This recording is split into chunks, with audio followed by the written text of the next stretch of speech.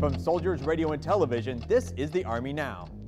No one likes to receive a letter from the IRS, unless of course it's a check. But if your email inbox is filling up from notes from the IRS, you should be suspicious. You'll get an email that looks official, that claims to come from the IRS, and it's asking for your personal information. And oftentimes the hook is you're due an additional refund. Sometimes these scams threaten to audit you. To an unsuspecting taxpayer, they might think, okay, I need to respond to this and get the IRS off my back. And so before you even think about responding to an email that claims to be from the IRS, I just want to make absolutely clear that the IRS does not initiate contact with taxpayers over email asking for their personal information. If you receive a suspicious email from the IRS, delete it, or you can forward it to phishing@irs.gov. And that's your Army Now.